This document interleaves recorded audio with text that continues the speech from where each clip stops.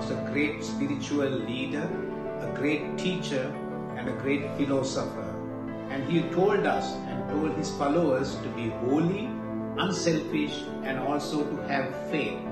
Some of the life lessons Swami taught us more than 100 years ago is still valid in the world today.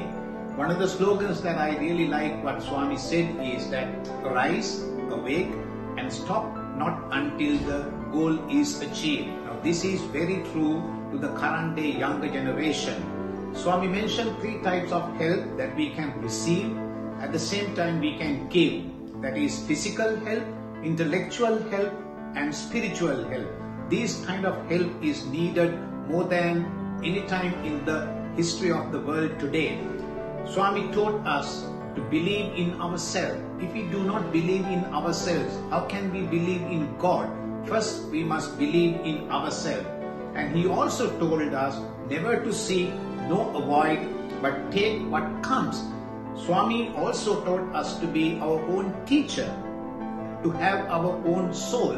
Through that, we can learn, we can go through the teachings of Swami Vivekananda for a better future for the entire world.